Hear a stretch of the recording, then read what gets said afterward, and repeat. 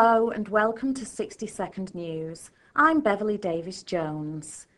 Council services are now running as normal following the recent adverse weather, but every effort is being made to ensure everyone is prepared for any further cold snaps.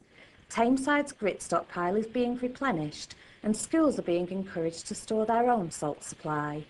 Bin collections are back on schedule thanks to the joint efforts of refuse workers and local people.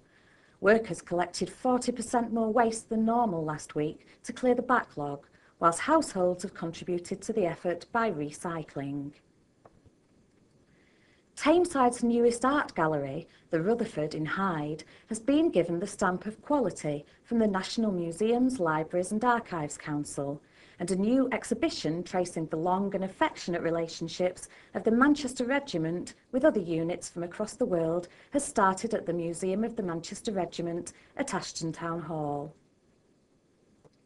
Science lessons are taking off in Tameside schools. Now pupils are being offered the chance to name a new eco-friendly rocket. Hyde-based Star Chaser Industries has joined forces with the council to create the Tameside Rocket Science Challenge, which involves a number of interactive workshops and activities. And finally, Tameside Mayor Councillor John Sullivan has something special on the menu for lunch over the coming months. He'll be hosting a series of lunchtime music concerts at Ashton Town Hall in aid of his Charity Appeal Fund. For further details, see www.tameside.gov.uk/mayor/events. That's all for now. See you next week.